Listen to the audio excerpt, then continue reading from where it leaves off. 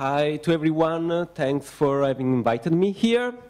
There is little time and big data, so I will try to be really quick with an overview on my work about big data. So I am a media artist, and some projects are actually pretty much about big data, and I will focus on them.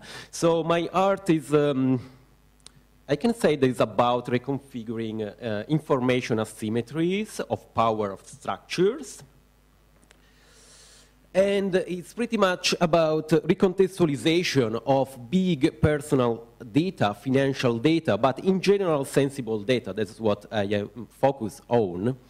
And so it's big data for big engagement in terms of people engaged in this data and how I want to reach a big audience. That means big data. But in this engagement, I often have also a type of casualty, kind of collateral damage from my artworks, because in big data there is also someone that eventually don't want to be involved in my work. And so it happens that after publishing the project, I usually have corporate, media, personal, legal reaction. There's also something common in my project, as you will see. And some question that I am interested on through my work is the ownership of data, so open versus private. And it was interesting to see open data when it comes down to privacy. And so the other point is privacy versus transparency, and that is a really big, important thing when you're working with open data. And then I try to have having effective social change through artistic use of data. So I would start from this project that is actually 2007, probably before then big data was a thing. So it's called People Quote People. This is like the offline installation, and basically there are quotes about plagiarism, but actually there are misquotations, so the author is not the real one of the quote.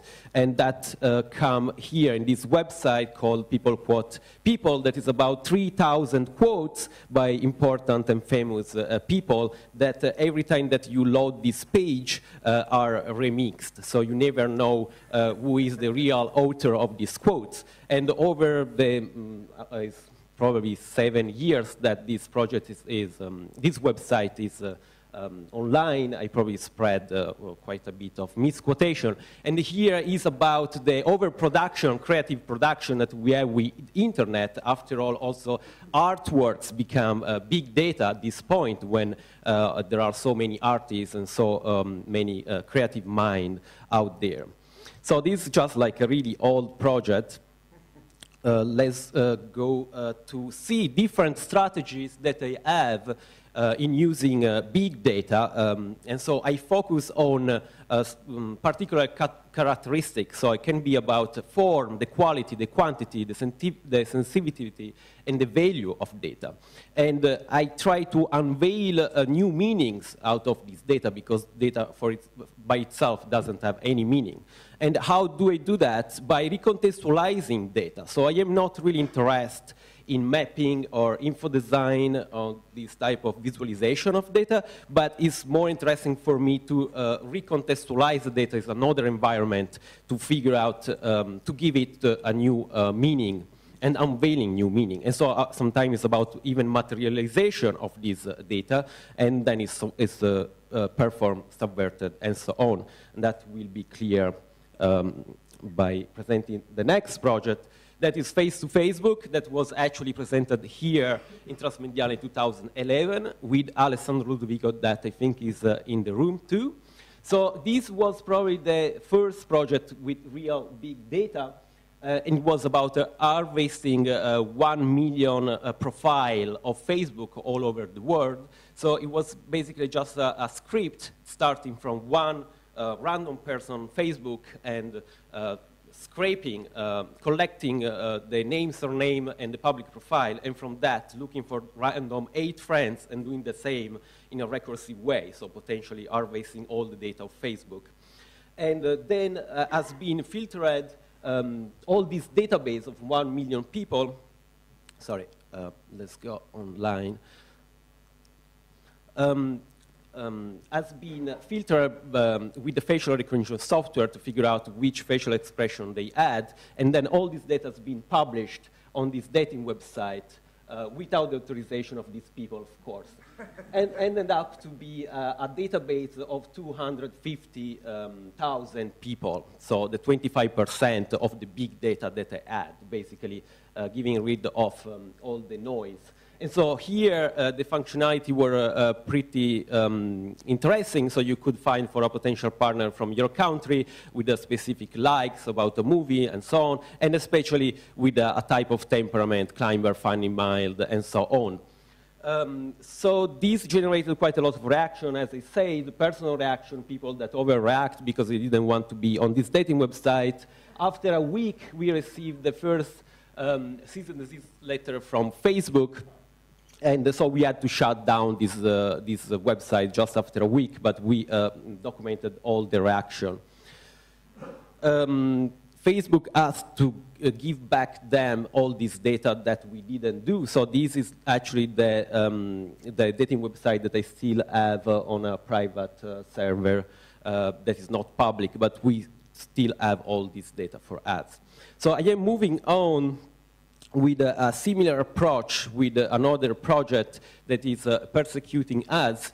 So also in this case was about focusing on the quantity of the data. And so it's again a database of 1 million Americans sorted by political affiliation. So I was basically harvesting every single person that was tweeting about the US election, like just mentioning Obama with an hashtag, but not just that person, but 100 friends of that person that tweeted. So I also analyzed the social connection that that person had. And then through, it was actually quite hard, but through other data that they had, I tried to sort them and give them a kind of a rate. So this, for example, in the homepage, there are extremist activists because they're really left-wing or right-wing, but you can go down till like 10% right-wing and so on. So this is real people, and so you can click on a profile of this person. Like this is like the page, there is really big data, so I don't know how many people and who is these people. But this, for example, is a guy that is right-wing, and in some cases I can also track where he lives. Now it's just say Texas, but sometimes they leave the exact position, geolocation. And then you can actually persecute this guy and tweet to him and send him a threat, say, hey, fucking fascist, go to hell. And this is basically a project trying to engage people in an info-civil war in a way, and so basically pushing what is happening every day on Twitter. Okay, moving on. Another project that is about big data somehow is on Google Street View. So Google Street View, it is big data because Google collects pictures of every single corner of thousands of cities around the world. And with that, it also collects all the type of data like open Wi-Fi and so on, and try to profile houses and public space and so on. So in this case, though, with this project, it didn't focus on the quantity of that data, but on the form of the data. So I tried to visualize it, materialize it, and bring it back from the point where it was extracted. So really briefly, basically look for random people on Google Street View, and when I find some interesting picture of someone, I take a screenshot of that, and then I print that picture, real size, human size, somehow with an estimation. And then, since it's a print paper, I go back to the exact spot where that picture has been captured by Google, and I paste it at the exact location. So on this side, you have the picture on Google Street View, the screenshot. In this side, you have my poster, basically. So in this case, again, the big data is materialized in a different way. But what is interesting that also come out with the name, the ghost, they are ghosts from the past. Most of these pictures are pretty old, like in Berlin, they're all from the 2007. And so these are people coming back from the past that appear back from our world. And we eventually will be all ghosts because all our data on Facebook and Twitter in 200 years will be traded in different way. And we, of course, we won't have control over that. So this is just a way to bring up bigger discourse. And then also what happens when you bring back data that is virtualized to the physical world, and so other critical point emerge. And then about who is the owner of this picture? Is that person, is Google, who is allowed to use this type of material in artistic context? As an artist, can I use this material? And so I also keep the watermark on this picture, so it comes with the copyright and so on. And the interesting point that this person, for example, is a casualty of this info war, again, between a crazy artist like me, Google, the legislator that should regulate these things, and also the algorithms that try to blur these pictures. So that is really an info war where also an artist like me can play. And unfortunately, this guy has been captured in this war. Moving on. These three projects were about privacy, and there is no time to go through, but I also developed a little theory about this way to engage random crowd in my work without their authorization and permission, and that's something that is completely new. It's actually an opportunity for an artist somehow, having like millions of people all of a sudden involved in my artwork and having this engagement, people that write me and react in a good and a bad way. And it's also interesting how these reactions are pretty similar in all these cases. So I won't go through all these texts, and I move on into this project. That's another approach to big data, and it's actually about open data and transparency, and it's much more recent, and is loophole for all.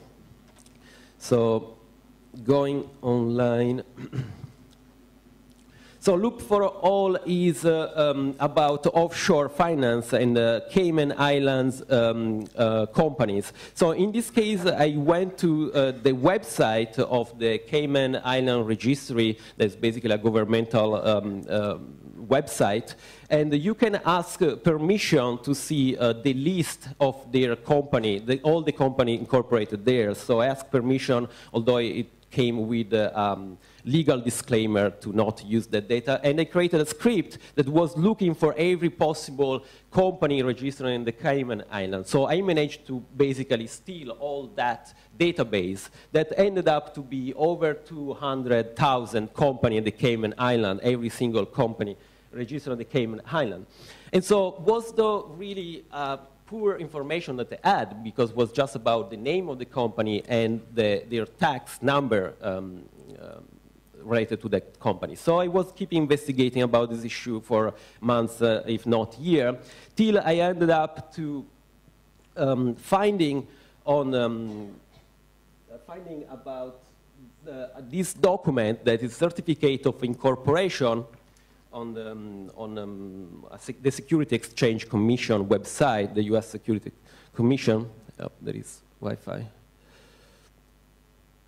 And so I started to issue this counterfeited certificate of incorporation with actually my name. And so what happened? That this document, this certificate incorporation that is loading, is basically the ID, is the passport of these companies. The reason why these companies are on the Cayman Island is because of secrecy, anonymity in a way. So Cayman Island government sold that anonymity. So you don't know who is the real owner of those companies. But because you don't know who is the real owner, everyone can pretend to be that owner. So basically this website promote to steal the identities of this real company based on the Cayman Island and using that identity to avoid taxes onshore, like in Germany. So you could, by this certificate of incorporation, issued through my name, that I just pretend to be the registrar of company at the Cayman Island and sign with my real signature. So you could buy this document in a really cheap version, 99 cents, or even printed on other option. And through that, through this document, you could start to invoice with that company. So these generated a few reactions. I was surprised. I didn't know about that document. You know, it could be important or not. Back at the time, I wasn't sure if it was important, but it was. And this generated the reaction of the Cayman Island press. So it was on TV, in the national TV at the Cayman Island, on a couple of newspapers. But this is even more interesting because it's from Bermuda. So this is a newspaper from Bermuda that say, oh no, this artist is gonna come here and target Bermuda too with the same type of document. And this is like actually a national newspaper in the Bermuda, and so I basically found out that was a vulnerability even beyond the Cayman Island.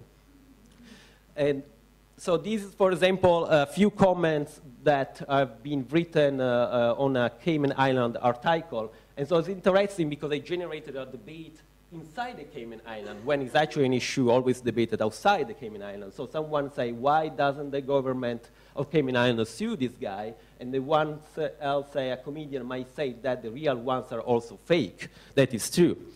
And then I started to receive a legal threat via email that to me sounded really common with other projects that I had. And so this, for example, is a company, a real company, Cayman Island, just say, I don't want to be on this website.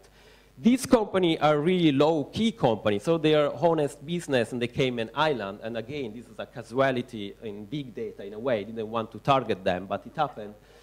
And so they just say, don't want to be here, and that happened for a few companies that they just say, please remove my name from there.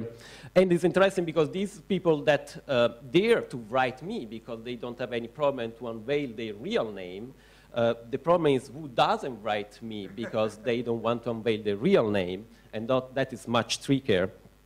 And so it gets more heavy, and so for example, this is an accounting firm that say you are doing something really illegal and you're affecting my business, of course, because they are selling companies there. There is no time to go through. And this gets more aggressive, get this off today, I am going to the cops, and so on. Literally, here is this guy is saying, I am going to the next police station here at the Cayman Island, and I will track you down. And this guy was really aggressive. But he also said this company is completely legal, legit, you know, it's certified, and so on.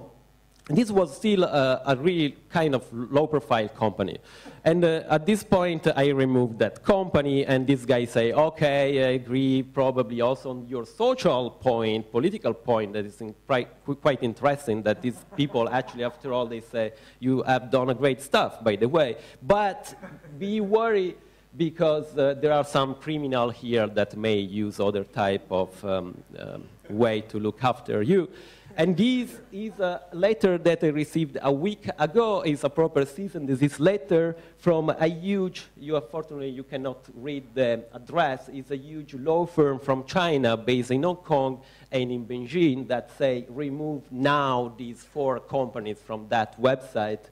And this is a really big company managing wealth for the elite of Chinese. And they received these letter the same day that the media started to unveil all this scandal of Chinese elite having offshore account in the British Virgin Islands. So probably these are connected to that scandal, but I don't know, and I just unfortunately had to remove this name from that website. And this, by the way, is the PayPal that also reacted and froze all the money that I made because I actually was selling these identities. And they banned me from PayPal. And the interesting thing that is PayPal is based in Luxembourg and is avoiding taxes for billions too. I think that is all, probably.